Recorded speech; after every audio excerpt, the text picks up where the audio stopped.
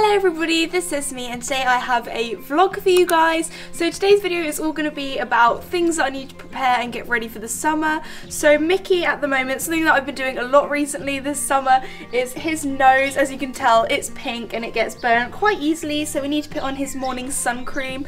But first we might need to give his nostrils a little bit of a clean. I don't know what he's been getting up to, but his nostrils are very dirty. So should we get you ready for the day? Yeah? Do you want some scratches? Am I the scratching post? Am I the scratching post? The Mickey scratching post? Oh, you love your forehead scratch. Mickey, you've only just woken up. There's no need to falling asleep again. Sleepy boy. So Mickey isn't the biggest fan of having his sun cream put on in the morning, so I have to put his head colour on just so I make sure that his nose doesn't go where it shouldn't. So first I'm just going to clean your little nostrils, mate, because they are absolutely disgusting. That's only one wipe. Horrible. There we go, good boy. As you guys can see, Mickey has a very pink nose that has very little to no pigment at all, so he doesn't really have that much apart from his little hairs here to protect him, so we have to put sun cream on so you don't get burnt, do we? So if we look over at Casper's, Casper has a grey little nose, so he's a little bit more protected against the sun, apart from his little freckles, but usually they don't get too burnt because well, sometimes he has a moustache. He doesn't have too much of a moustache now, it's gone. But yeah, usually that bit is in his shadow, so it doesn't get too burnt compared to Mickey's. Okay, so now it's sun cream time. Mickey usually isn't a fan of it, so maybe that's why he's giving it a lick attack. But the sun cream that we use is factor 50, and it's also waterproof because Mickey likes to dunk his nose in the water trough, and all the sun cream goes off it. So hopefully this will protect him for the majority of the day if he doesn't get it in mud or anything like that. Because we don't know where you put your little snoot, do we? Yeah, it goes everywhere. So this is his favourite part, as you can tell. He's not going to like it that much, but it's for his own good. Okay, Mickey. I'm sorry. There we go, just put a little bit there. Oh, what a good boy. And then I put it on the side of his mouth. Okay. Like so. So I don't rub it in too much, just to let it soak for a bit, yes. And then I just have one more little dollop put on the other side, because although the majority of his nose, like at the front here, gets burnt, you can't forget about the sides here. There we go. There we go, and then I'll just rub this in. Oh, what a good boy. He's definitely got used to having sun cream put on him over the years. Yeah. I always find when I've put sun cream on Mickey, it looks like he's got like horse foundation on. It gets rid of all of his like blemishes and stuff, and it makes it look like he's just got like a white nose. Hey, yeah. Try not to get any in your mouth or in your nostrils, but we don't want you to get burnt, do we? No. Just wipe it on there. So I do put quite a bit on because over the day, if I go to college or something, I won't be at home to top it up. So it just makes sure that if some does wear off during the day, he still doesn't get burnt. Hey, got a little bit stuck in your little horse moustache. Okay, I think that's pretty good. Now I'll just put a little bit here. And then, can't forget your little chinny chin chin.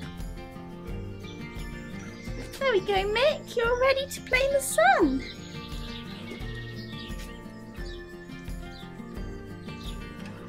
And now I'm just going to put a teeny bit on Casper, just because he has a tiny bit where he has his little freckles, just so that bit doesn't get burnt, because it is really sunny today and the UV rays are quite strong.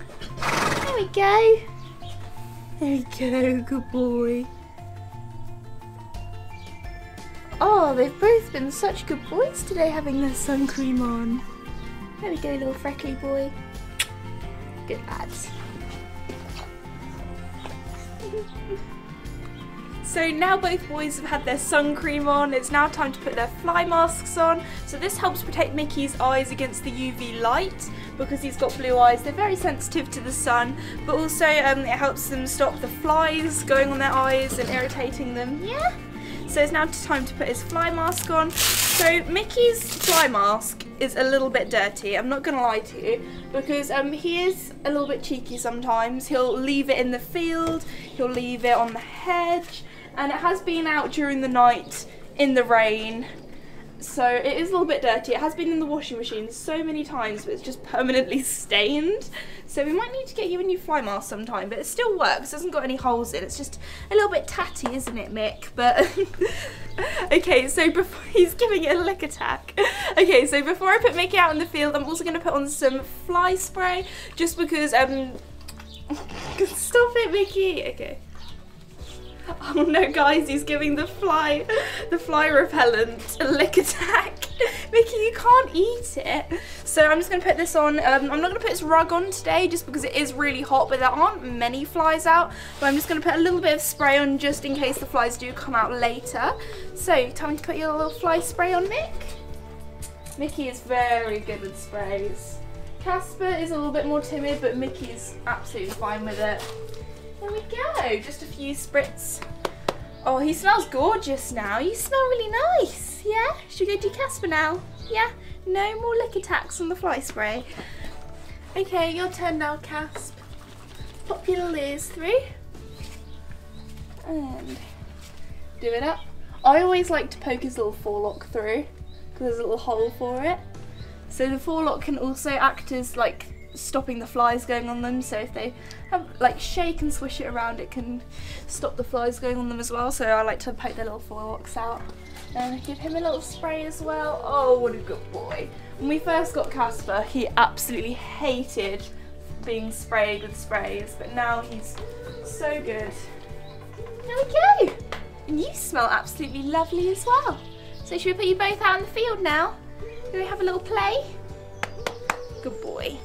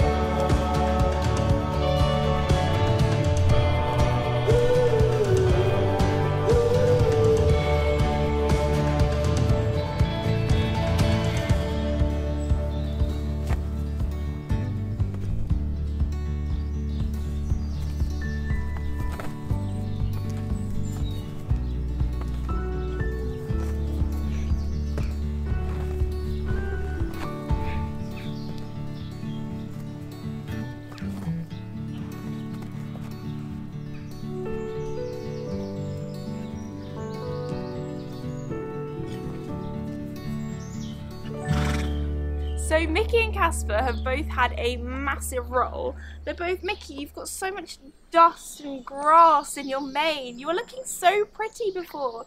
You were so nice and clean. Hey? It's all dusty. Oh, Mickey. In this month's issue of Pony magazine, they have a really good article on beating the heat. So we've already done the first thing, which is protecting the horses against the sun, so putting the sun cream on. The next thing was protecting them against the flies. They've got their fly masks on and they've had their fly spray. And the next thing is making sure that they stay hydrated. So now it's time to fill up their water buckets, make sure that they're both nice and clean and that they have lots of fresh water.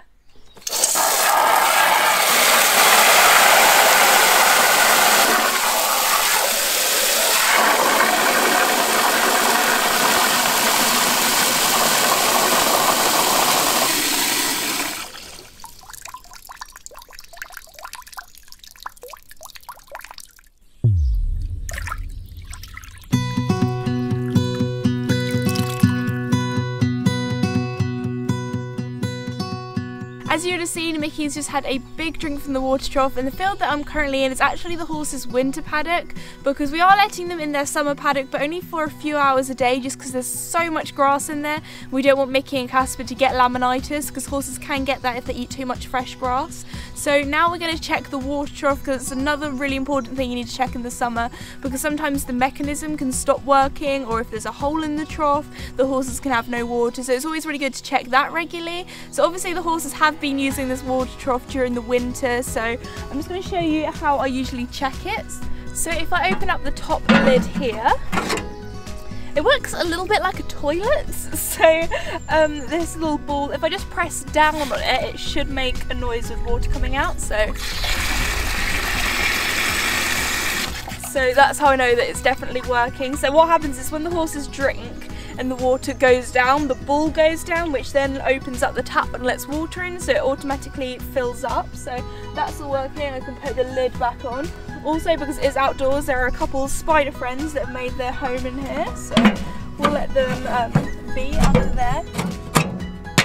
Okay, so I probably do this about every 2 days, clean out their water, just because it gets dirty so quickly, especially with the warm weather. The algae grows really quickly, and also there are birds that drink out of here and other wildlife, so it does get pretty manky pretty quickly. So it's now time to give it another clean.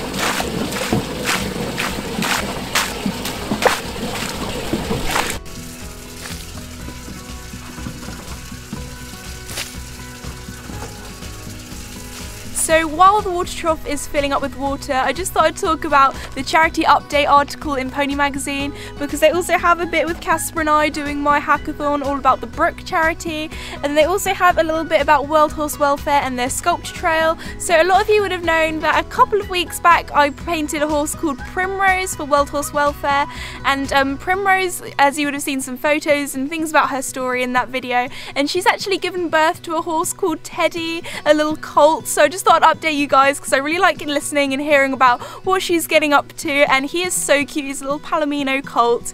If you would like to see the horse that I painted, it's actually at Spooner Farm at one of the World Horse Welfare rehoming centres, which is where one of the sculpture trails is held. So now it's time to go and check the water and see if it's been filled up.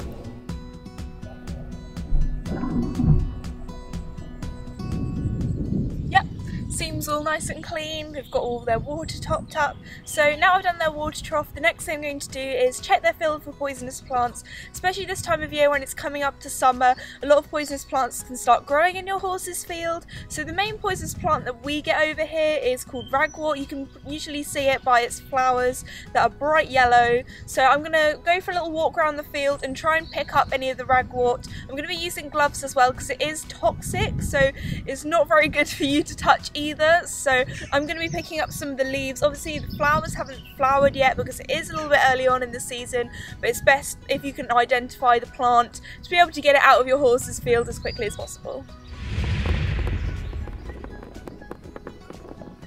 Okay, so I found our first Ragwort plant of the day that I'm going to be getting rid of. The reason why I like to do it at the early stage is because I like to do it before they flower, so it means that next year I'll have less to do, because it means that less seeds will be spread over the field, and it means that less Ragwort plants I'll have to pick up next year. So as you can see by what it looks like, it is quite distinctive. You can see by the design on its leaves, it's a little bit different to the plants that you usually see. So I'm now going to pick it up with my gloves to protect myself, because it is poisonous to horses and to humans if you do touch it quite a lot, because it is toxic to horses' livers. Usually they don't eat it at this sort of stage, but if it dries out and if it's the only thing that's in the horse's field to eat, especially when the grass is really mown down, they can decide to eat it sometimes. So time to pick it up.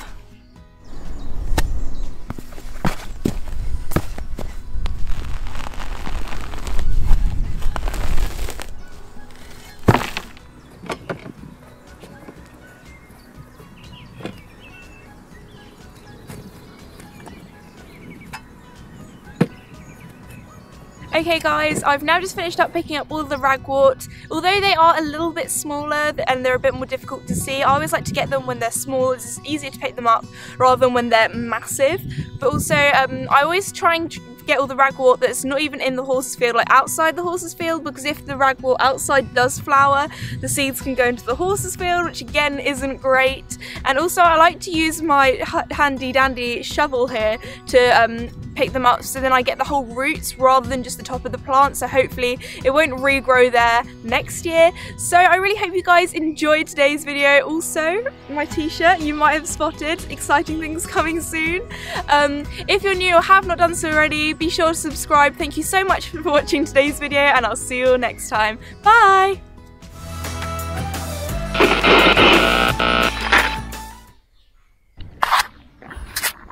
Look at that on the camera. Look at that on the camera. Look at that on the camera. Hello. Oh, it's got all slobber on. Lovely.